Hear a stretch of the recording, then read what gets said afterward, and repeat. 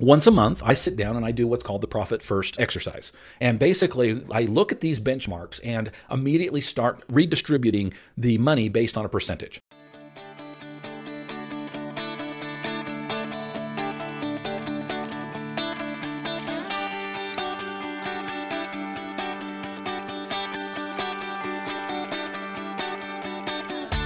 Originating from deep inside the Rocky Mountains, transported through the power of the internet, and arriving inside your tiny earbuds. It's the Appraiser Coach Podcast, helping appraisers increase their efficiency, quality, and make more money. Here's the guy who makes it his life's mission to create value for real estate appraisers nationwide. Your host and the Appraiser Coach, Dustin Harris. Welcome to the program, everybody. I want to share with you some information today that I don't think it's an exaggeration to say this may be the most important episode that I have ever put out after 5 years of doing the Appraiser Coach Podcast. But I tell you, folks, this is absolutely the core, the heart of what I do as the Appraiser Coach. And I hope that you will take notes today. I hope that we can have a fun journey here today together. And I hope that you will, more than anything, recognize the importance of the information that I'm going to share with you today. I want to pause here and remind you that we are sponsored by three important and great companies, one of them being Alamode Software. Alamode, of course, is the software that I use and have been for over 20 years to do my appraisal work. They have what I need. And they have what you need as well. Check them out. Go to alamode.com or 800-ALAMODE. Datamaster. Datamaster, of course, is the way that I save time. Like 45 minutes per report, folks. It's huge. Huge. It will be as well for you. Datamaster USA is where you go, datamasterusa.com. Finally, we're sponsored by OREP Insurance. OREP is my E&O insurance. And the reason it's my E&O insurance, well, because they're the best, right? The benefits that you receive through E&O will surpass anything that you are with. And I think they're going to save you money. They have me several years in a row. OREP.org is where you find them, OREP.org. All right, folks, I want to share with you what I call financial benchmarks. Okay. And honestly, this is one of the lessons that you would likely go through if you were doing one-on-one coaching with me. Definitely if you were a member of my Mastermind group, we have talked about this constantly because this is really where it matters. Okay. Now let me just set the stage here by saying, and I'm just going to be blunt here, right? There is not a soul out there, I don't think, and I could be wrong. And if you're out there, please comment, please reach out to me. I would love to meet you. And I mean that sincerely. That's not a sarcastic thing. If you are out there, and there may be, I really don't know. But if there are appraisers out there who are simply doing this pro bono and they just love the appraisal business so much and they're financially secure, they could live on an island if they wish, but they decide to do appraisal work other than because of the pay. Okay, I would love to meet you. And the reason I set it up that way is to help us to just be grounded for a second and help us to understand that if tomorrow it was illegal to charge for appraisal work, I think that 99.999% of us are going to be out of business the next day. Right? I love appraisal. You know that. It's something I've done forever. I find myself pinching myself constantly thinking, this is the coolest job ever. It really is. I love to go in people's homes. I love to meet them. I love to, the detective work of figuring out what a home is worth, where the value is, and how to support that, and how to produce a credible report. I enjoy all of that. I really do. I mostly enjoy what I do here as far as teaching appraisers, but I just love being an appraiser. I think it's an awesome job. But, and there's a big but, if I don't make money at it, I'm not doing it anymore. That's the honest truth. I don't love it so much that I would do it even if I didn't make any money. And I think most of you, if you were honest, would probably say the same thing. Okay. So that being said, we now have established that most of us are in this business for the money. Okay. Hate to state it that way, but come on. And I know some of you are going to say, well, Dustin, that's not the only reason. I get it. No, same with me. I just shared with you several things that I really love about this work. It's not just the money. If it was just the money, I could do almost anything out there. There's a lot of things that pay a lot more than appraisal. Right? And there's things I can do, but I do love the work and I do love the money. Okay. That's my favorite part is getting the check. You can take the whole assembly line from start to finish. And there's not a thing I enjoy about the appraisal work more than getting the check at the end of the day. Now, that being said, I, on a regular basis as the appraiser coach, have opportunities to get let's use the word intimate with other appraiser financial statements. Okay. Balance sheets, profit loss statements, just questions, just talking to them about their finances. If you come to me and you pay money and spend time personally being coached by the appraiser coach, you can bet that I'm not just going to tell you what you want to hear. You can bet that I'm going to be very circumspect, and I'm going to be very bold. I'm going to be very honest with you. In fact, I often find myself saying, okay, Jane, you didn't pay me to be nice. You didn't pay me to pat you on the head. Okay, I'm going to be very forthright with you. I'm going to be very bold with you. Are you ready? Oh, yeah, that's why I paid you. Okay, here we go. This is what I see. And we get into some very, challenging situations is one way to put it, but situations that really cause appraisers to step back and say, holy cow, I can't believe Dustin was so forthright with me. And it can hurt feelings if you don't have some tough skin. So I'll just be honest. Now, I'm going to say it in a nice and professional manner, right? But I'm going to say it. You didn't come to me to be coddled. You didn't come to me to say, boy, what a good little girl you're being. What a great business you're running. You came to me to find the problems and help you fix them. And part of that process is looking at your financials. And this is what I find, and there's nothing wrong with this. Please understand, this is normal. In fact, I wouldn't expect anything else. If you're coming to me with questions about how to govern your life with regard to your business, we're going to find problems. Folks, I have problems, and I have a mentor who constantly points them out as well. And we get into my financials as well. And he's very bold with me, which I appreciate. That's one of the reasons he's still my mentor. If he simply patted me on the head and said, Dustin, you're doing such a great job. Way to go, slugger. Do you think I'm going to keep going to him? No, I need to be improved. I need to be kicked in the butt, and I need to have somebody pushing me to become better. And that's what a good coach and a good mentor will do. But one of the things that I find quite often, I would say more often than not, in fact, I don't remember the last time I didn't find this, right? Where we get into the financials, we find that things are a little bit skiwampus, okay? And maybe it's working to a level, but there's a reason that people hire the appraiser coach. It's not working as well as they would like it to be. Many appraisers come to me and they say, Dustin, at least some form of this, right? This isn't a direct quote, but some form of, Dustin, I'm working my butt off and I'm successful on paper, right? I'm having a lot of numbers.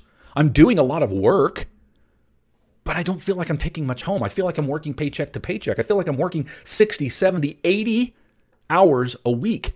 I don't see my significant other. I don't see my kids as often as I'd like to. I work weekends. I even work Sundays. And yet I'm still just kind of barely paying the bills. What in the heck is going on? And folks, I can tell you that time after time after time, what it comes down to is your financials. There is a commercial out there, and I hear it quite often because I'm on Sirius XM radio and it's constantly being played. And I remember the company, it doesn't even matter, but the tagline is, if you don't know your numbers, you don't know your business. Okay, you've probably heard the commercial. If you don't know your numbers, you don't know your business. Now, my question, my good friends, do you know your business? And you cannot know your business if you don't know your numbers. It is so vitally important. And it's not fun. Let's just be honest. I don't look forward to this. I do it monthly, but I don't look forward to it. Okay? Now, when I say I do it monthly, I sit down and do what's called the Profit First system every month, which gives me an opportunity to look at what gross is coming in and how to distribute it. Now, every quarter, I go through a bigger process where I'm doing my financials, meaning my profit loss statement, my balance sheet, and so on and so forth. Okay, that's a much more involved process. Takes roughly an hour per business. Okay, so maybe a couple hours on a Saturday or a Monday morning. But on a regular basis, every month, I distribute to my different categories. And that's what I want to share with you today. Not necessarily the specific categories, but I want to share with you some appraisal business financial benchmarks. Okay, these are benchmarks that will allow you to find success in your appraisal world. And in order to hit these benchmarks, you have to be, and I'm going to use the word religious, about the way you distribute your gross earnings. Okay, let's just get very, very basic for a second. Okay, I know all of you know this, but this is just going to lay a foundation. I'm not talking down to you. I'm just building a foundation from the bottom up. And that is, there is a difference as a business owner between gross and net. And it's this opportunity to take the gross income. So if you got paid $1,000 on an appraisal, how do you distribute that money so that at the end of the day, you've made money, you've paid your employees, you've taken care of your overhead, okay, you even put a little bit into savings. How is it that you do that time after time after time so that you find that you're being successful as a business owner? That's what I want to share with you today, and I promise you this is going to be one of the most important episodes that the Appraiser Coach will ever put out here, because this is the secret to success. These are the benchmarks that if you are looking at and making sure that you're following regularly or religiously, okay, that you're simply dogmatic about it, that you make sure that these numbers match each and every month. I promise you, I don't care what your level is. I don't care what your volume is. If you can pay attention to the benchmarks that I'm about to give to you for free, okay, please write them down. I promise you, you will find success as an appraiser. I promise you that you can use these with pretty much any service-oriented business. Okay, these are service-oriented benchmarks. I've been asked, where did you get these, Dustin? Well, that's a great question. And the answer is, I don't really know. It's one of those things that I've kind of just learned over time. Certainly I've read books and I wish I could point to something and say, you know what, that's where I got that from and give credit where credit is due. But it's one of those things that I kind of just pieced together by myself over the years. And furthermore, and here, this should add some credibility. I have used this for over 12 years now and it works. I'm telling you, if you will follow these numbers, it works. And I can't give you a better reference than that other than for myself and for those that I've coached. If they will follow these benchmarks, and we're talking percentages here in just a few minutes, of where to distribute the gross earnings, I promise you, you will find success. Speaking of success, I want to share with you a couple of companies that have helped me to become more successful. One of them being Alamode Software. Folks, I can't point to any software, maybe other than Now, that I use as often, right? Alamode allows me to be able to be successful as an appraiser because I'm using technology and marrying it with efficiencies. It's allowing me to be more effective at what I do. It will allow you to do the same thing. Check them out by going to alamode.com or pick up the phone. I really encourage people to call Alamode because what you can do is call them and say, hey, talk to me, right? What is it that I'm missing not being a customer of Alamode? And they can answer that. That's what they're paid to do. Check it out by calling them at 800 Alamode. We are sponsored by DataMaster. DataMaster saving appraisers about 40 to 45 minutes every single report that they do. Folks, count that up. I don't know how many reports you're doing in a month, but let's say you're doing 40 appraisals in a month, okay? And let's use a conservative number, all right? Let's just say it saved you 30 minutes per report. You're saving 1,200 minutes for every single month that you're using DataMaster. That's 20 hours. What could you do with 20 more hours per month? Think about that. That's half a week. Half a week you're saving using, what are you waiting for? DatamasterUSA.com. It's DatamasterUSA.com. Finally, we are sponsored by OREP Insurance. OREP is awesome. I just renewed with OREP and it was so simple. Within 4 business days, I was up and going again. And I actually thought they'd made a mistake. I emailed them back and I said, Julie, look at that rate again. Is that accurate? And she goes, yeah, we saved you money again this year. Love it. OREP.org, OREP.org.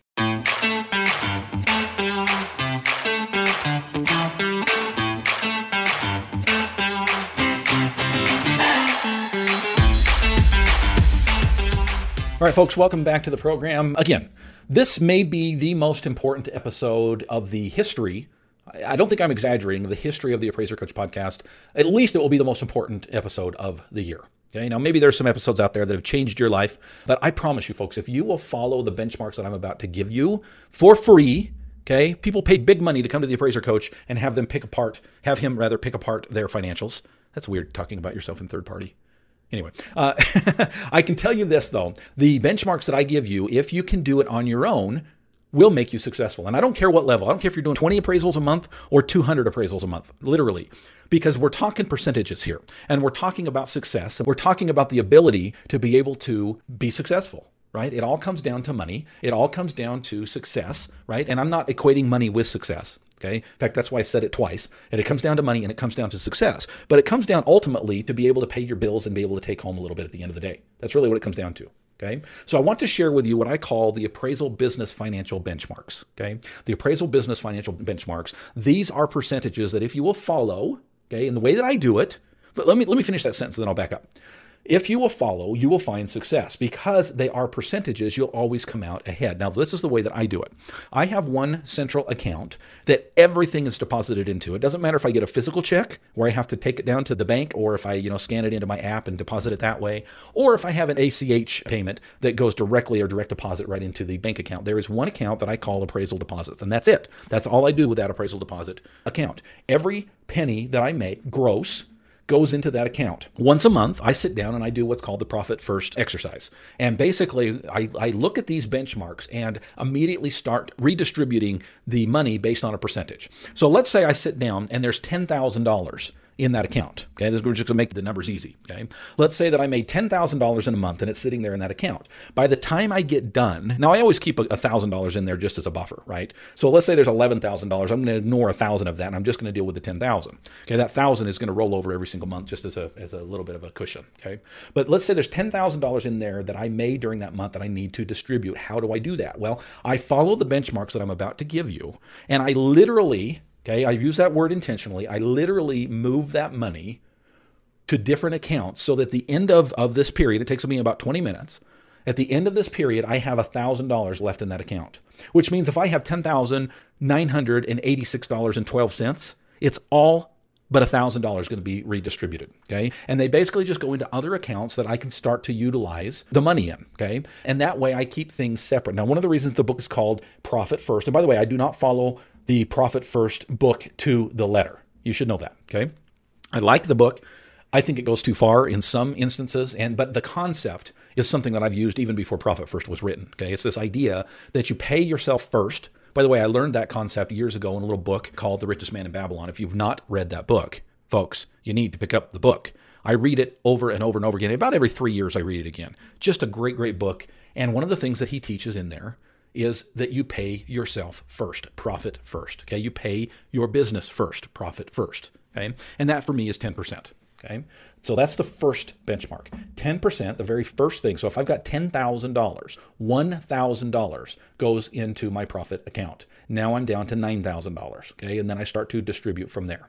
All right. The next thing you're going to distribute is your owner's distributions. Okay, this is what you get paid for being the owner of the company. Period. End of story. Okay, this is what you get paid for being a tier 5 individual. That's ownership. All right. It may even be what you get paid for being a tier 6 individual, which is an appraiser in retirement or somebody who's sold the business. Okay. Depending on how you structure that. Okay. So 10% off the top goes to profit or savings. Some people even call it a slush fund. I like to call it a profit fund because this is what makes the business profitable. Now that money sits there and isn't used unless I need it. So that $1,000 of the $10,000 goes into an account that I don't really touch. It just sits there as profit for the company.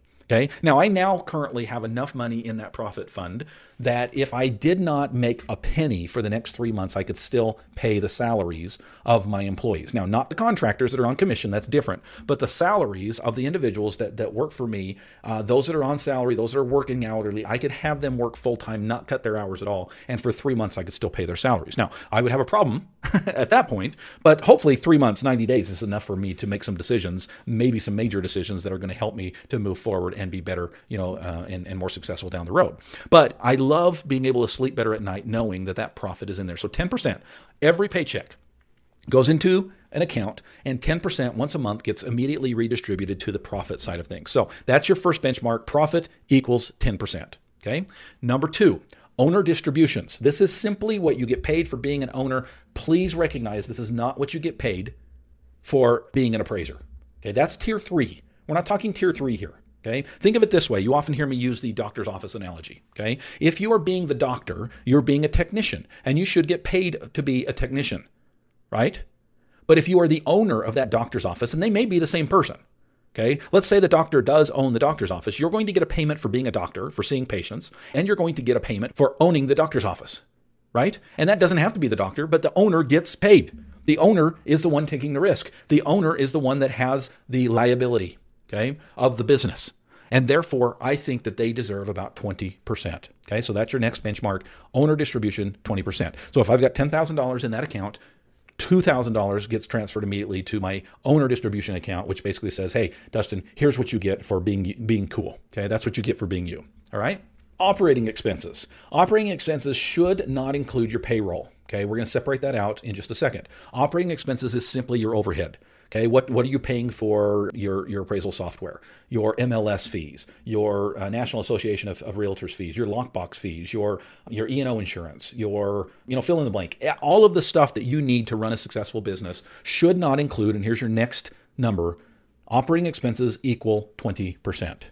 Okay, now if you're doing the math, we're now up to 50%. There's profit, 10%, owner distribution, 20%. Operating expenses should not exceed 20%. By the way, mine is closer to 12% right now. Okay. Over the last year, I've averaged about 12% on the operating expenses. It will probably be more for you because I have a pretty big operation, and just economy of scale, the bigger the operation, usually the less you're paying per unit for the operating expenses, right? In other words, just because I do, if I do 100 appraisals a month versus 10 appraisals a month, I'm still paying the same amount for total software, for example. Okay, that would just give you an example. So the bigger you get, usually the smaller your operating expenses are going to be. Now, the bigger you get, usually the more your salaries and contractor pay is going to be. Okay, so for this next benchmark, just know that operating expenses and salaries and contractor pay, okay, should not exceed over 70% total. Okay, so if you're doing the math, the next number is salaries and contractor pay should not exceed 50%. Okay, so that's your next benchmark. So you've got profit 10%, owner distribution 20%, operating expenses 20%, and then the remaining 50% should be salaries and or contractor pays. Now, how does that break down? Well, we could be here all day, but I will tell you this: my tier 3 contractors make a bulk of that. Right? And very little goes to my tier 1, tier 2, because I'm paying them, 10, 12, 15, maybe a little bit more per hour, right? But my technicians, the ones taking liability, the tier 3, those trained in appraisal should be making the bulk of that. Okay, there's a lot that goes into that: experience and education and liability and availability, and frankly, the amount of sacrifice that they put in, right, is bigger than someone who might be in the office doing data entry or answering phones, for example. Okay. Those are the benchmarks. Now ask yourself where you are. And I'm just going to repeat them really quickly. Okay. Profit 10%. Now, by the way, let me finish that vein and then I'll back up. Profit 10%, owner distribution 20%, operating expenses 20%, salary/contractor pay 50%. Now, I want to make it very clear that I don't follow these things exactly, right? At the end of the year or at the end of the quarter even, when I look at my profit loss statement, I often will go through, and a lot of people ask me, what do you do with a profit loss statement? Well, you're looking at it. I have these benchmarks and I have categories. For example, total software will go into operating expenses. Now, I only pay for total once a year. Okay, that's how I choose to do it annually, but it still has to be distributed as if I'm paying it every month. Okay, so when I sit down to do my quarterly financials and I look at my operating expenses, I'm going to take whatever it is I'm paying for total software, and I'm going to, let's say it's $1,200 a year, I'm going to split that into $100 per month. Okay, and because of that distribution, I can now look and say, okay, is $100 per month for my software fit within the 20% of operating expenses? And if it doesn't, then I need to find ways to cut. If it doesn't, then I need to find ways to be more efficient and more effective at running my appraisal business. Okay. And that really is true with all of these things. So when I sit down to do coaching with you and we look at your salaries, if your salaries are over 70%, I'm going to ask you, okay, fine, let's talk about some of these other things. Where are your operating expenses? Where is your profit? And I can tell you where 99% of the people fall short. They don't have a profit line and they don't have owner distributions line. So 30% is not being collected. And consequently, I asked them, well, hold on a second. What do you get paid for being a business owner? Well, I get paid because I'm an appraiser. Well, yeah, that's great. That should be part of your salaries and contractor pay. Now, let me make it very clear. Owners of companies who do appraisal business or who do appraisal work, inspections, choosing comps, making adjustments, blah, blah, blah, should be paid as part of the salary inside the salaries and contractor pay of 50%. The owner distribution should be outside that realm. So if you are an appraiser and you work on an appraisal, you should get 20% as the owner and another 30, 40%, whatever it is in your business for being a technician as well. That will allow you to be able to replace yourself down the road if you feel like that's what you need to do. Bring another appraiser in. You want to pay that appraiser well for what that appraiser is doing, but you, as the business owner, should still make a profit. Now, in conclusion, I want to share with you that this is not always going to fit perfectly. I gave you the example earlier. I'm just going to repeat it quickly. My salaries and contractor pay currently are a little over 50%. I think it comes out to about 56, 57% right now, last time I checked. Okay. But my operating expenses are down to 12%. Okay. And there is this balance that takes place between operating expenses and salaries and contractor pay. Again, I'm going to repeat, the bigger you get, typically the less percentage-wise, okay, not total-wise, not dollars, okay, the dollars are going to rise the bigger you get, right? But the percentage that it takes in your overall gross is going to be reduced because of economy of scale. So the bigger you get, the smaller your operating expenses or your overhead is going to be. But typically that's going to be balanced out by your salaries and contractor pays, which is going to increase. So in this case, let's just use round numbers. You might have a situation where your operating expenses are 15%, okay, instead of 20%, but your salaries and contractor pays are 55%. Okay. The key here is that operating expenses and salaries and contractor pay should not exceed 70%. Otherwise, you're not going to have that additional 20 and 10%, 10% for profit, 20% for owner distribution. And that is key to running a successful business. If you're not taking home money at the end of the day for being an owner, then you're not doing it right. You're not really being an owner. You're just owning a job. And number two, if your business is not making a profit in so much that you're not spending every dollar that comes in, okay, you also can have, there's some improvement to be made there as well. Okay? Whew. How's that? Why did I share that with you? I shared that with you, folks, because I want more than anything for you to be successful. And if you don't know your numbers, you don't know your business. Well, now you know your business.